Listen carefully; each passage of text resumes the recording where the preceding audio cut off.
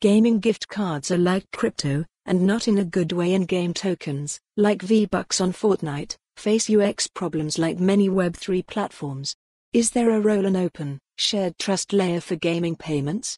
By Galen Moore, Jan 19, 2024 at 8:02 p.m. Updated Jan 19, 2024 at 8:08 p.m. By Galen Moore, Jan 19, 2024 at 8:02 p.m. Updated Jan 19, 2024 at 8:08 p.m. By Galen Moore, Jan 19, 2024 at 8:02 p.m. Updated Jan 19, 2024 at 8:08 p.m. Utes in crypto, especially in the category of blockchain interoperability, we think a lot about fragmented currencies, ETH providing security across multiple layer 2s, USDC and multiple, non-fungible wrapped versions, ABQUSDC, XYZUSDC. So-called real-world assets also experience similar fragmentation. A dollar in your pocket is not the same as a dollar in the bank. Take gift cards.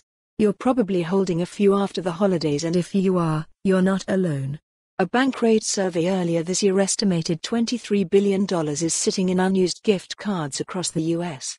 That's about 0.1% of the M2 money supply. Stripping away the colorful plastic packaging, gift cards are a number, some 16 to 30 digits in length, that provides access to a digital equivalent of cash.